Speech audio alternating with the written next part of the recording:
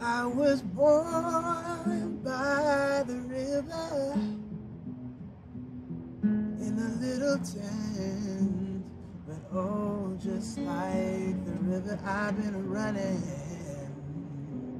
ever since. It's been a long time coming, but I know change gonna come. Oh, yes it will. I go to the movies, and then I go downtown. Somebody keep telling me, yeah, don't come around. It's been a long time coming, but I know change gonna come. Oh, yes it will. Then I go to my brother, and I say, brother, help me please. Oh, but he winds up knocking me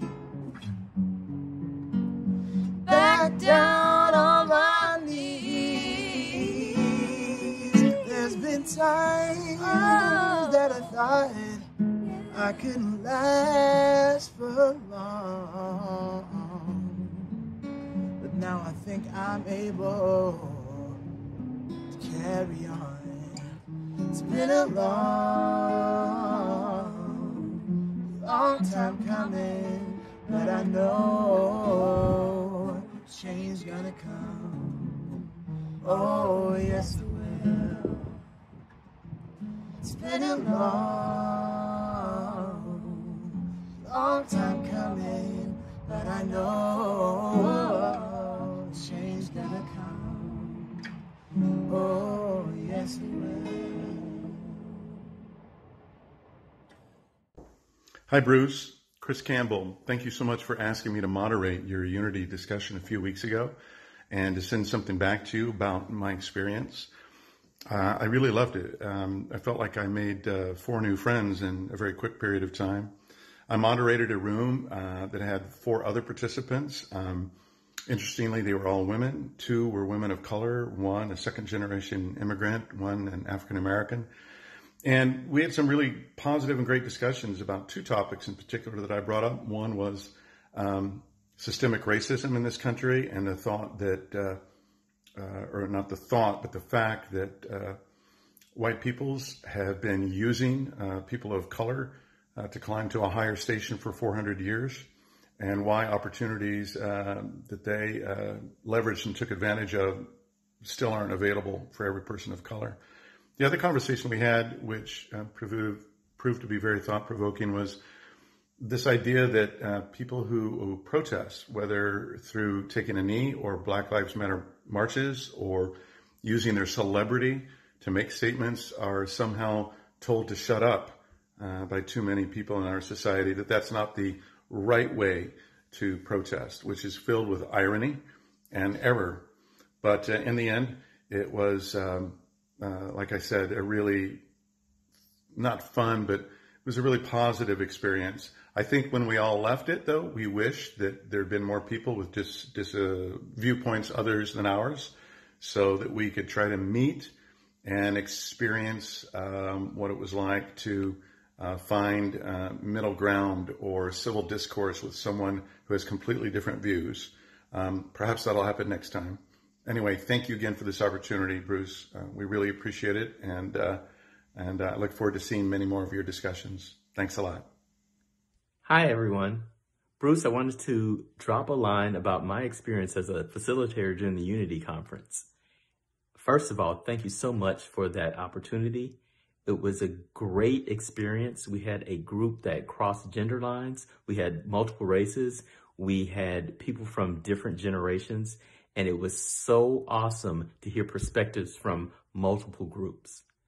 What we did was look at a meme that said, there are Black people saying, stop killing us. And there are people saying, but. So the question was, what happens after the but? And we agreed that it stirs emotions, sadness, anger, but we wanted to know what happens after the but. And we talked about how we could harness those emotions and that energy and turn it into some type of action to at least question what is prompting anyone to say but when a group of people is hurting and saying, stop killing us. That sparked a lot of discussion and a lot of understanding that to move forward, we have to see what's the root cause of some of these actions that others are taking. So that actually segued into how do we take that action and how do we determine what those root causes are? And the only way we agreed that we could do that was understanding the perspective of others and trying to at least hear and see things from their viewpoint. That would spark multiple conversations and move us into at least continuing to dialogue and have, if there is discourse, have it be civil and an actual conversation. So again, thank you so much for the opportunity. And I think this is really the start of something great as we move forward in this country and address these problems that we're having. Take care. Hi, Bruce. I wanted to say thank you for inviting me to the Unity Summit. It was one of the best experiences I've had in recent history. We have been locked down for a long time, and as the mom of 3 young children, there are a lot of stressors in my daily life. Watching the daily news, you hear a lot about division. There's so much anger. There's so much frustration. And if I'm honest, helplessness. There's a feeling of helplessness that I sort of seeps into my life, and I keep fighting it. I read. I try to stay informed. I reach out to people. But that invitation, I knew it was going to be good. I've been following you for many years, and I'm so glad we worked together. Just your spirit and the way you bring the positive out of whatever situation there is. But I did not realize that having those conversations with people who are nothing like I am, other than that we are all human and we're all struggling to understand our present circumstances. It was this time when you mention unity, you think about that is exactly the opposite of what's happening. And I thought, yes, this makes sense, but how do you do it? How do you do it? And that conversation with Chris Campbell and the way he led it and moderated it, and all the folks that joined in with their perspectives, it was heartwarming. But it made me think. There was quite a lot that I had to figure out for myself. I am not white. I am not Black. But at the same time in this country, I have a place. I think like many people, I felt that I don't know what that place is. And to know that there are still people out there who want to have an honest discourse, who wanted to just understand where somebody else was coming from and take the time to listen. I must say it was one of the best hours I've spent in recent history, and I'm thankful for it. I would join you anytime again. I encourage anyone else to do it as well, because the folks that you brought together were very diverse, and not only in terms of where we were, but different ages, different professions, different upbringings. It was wonderful, and it made me feel the love. So I thank you. And I will join you anytime you're having another conversation. I hope that more people pitch in. It was a good time, and I appreciate it. Hi, this is Tamitha Brown, and I was a participant in the Unity Virtual Summit. It was a great opportunity to meet people from across the United States, from different backgrounds and different cultures, and come together and discuss some of the issues that are plaguing the United States right now. What we all agreed upon was that we all want to communicate and understand each other better. We want a better tomorrow for ourselves and for our families. We want to look out for each other. We want to get past preconceived notions, and we want to listen to understand and not listen to respond. We want to speak in such a way that others love to listen, and we want to listen in such a way others love to speak to us. We want to be held accountable for our actions. We want to lead with love, and we want to cast a vision of love and hope for the future. So, Bruce, thank you so much for inviting me to participate. I look forward to our next session. Hi, Bruce. This is Aubrey, and I'm just trying to have a follow-up for you. One of the things that I remember from our last session was you had earlier in the session, before it started actually, mentioned the golden rule, and we got into a pretty good discussion about the fact that we could probably use the golden rule with some of the people who are trying to interact with, and that might help in a lot of ways, I think. Good to see you last week, Sunday, and look forward to the next time. Thank you very much. Good afternoon, everybody. My name is Michael Galloway, and I want to share my experience in the virtual Unity Summit that took place back on September 12th. I had a great time at the virtual Unity Summit. It was a great experience, and as we push this dialogue ahead to talk about racial inequalities and social injustices. And it was just a really good event put on by Bruce Sampson, and we were able to engage virtually, and we had some discussions as a large group, but we broke out into separate breakout sessions, which was awesome.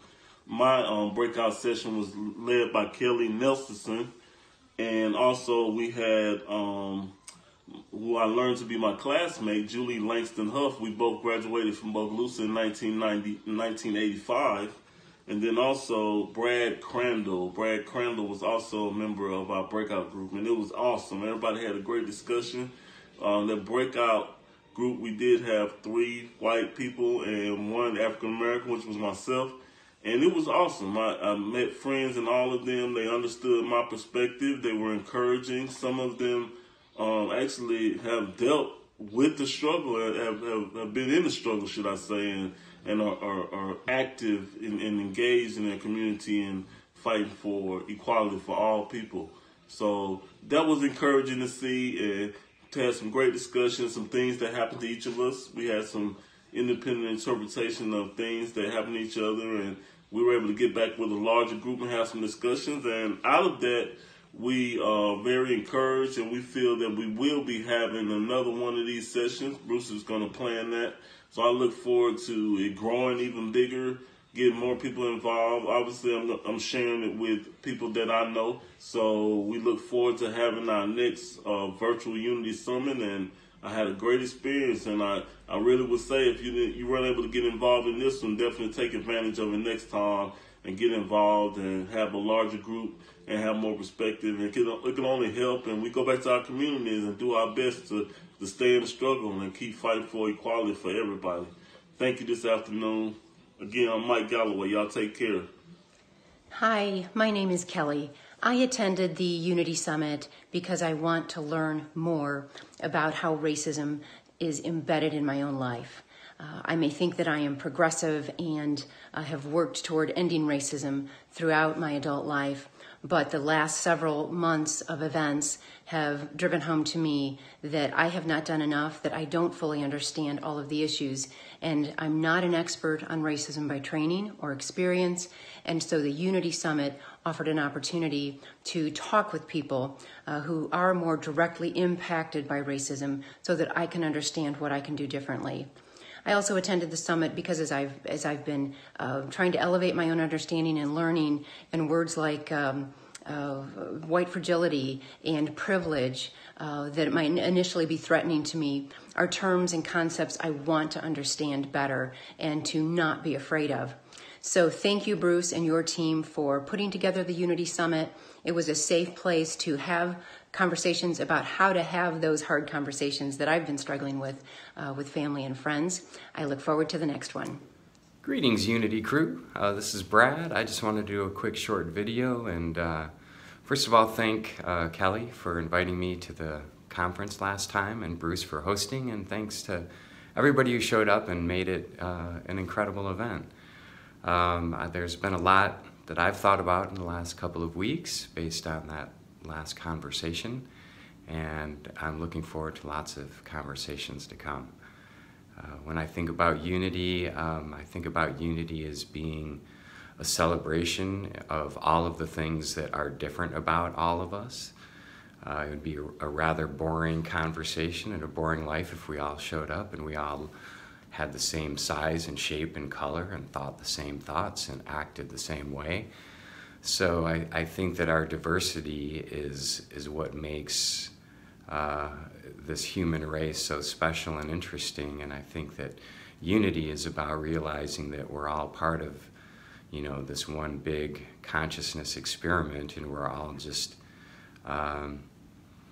reflecting different facets of all that is. So I look forward to many more conversations with everyone. Thank you for having me. Thank you, Bruce. Thanks, everyone. Have a great day.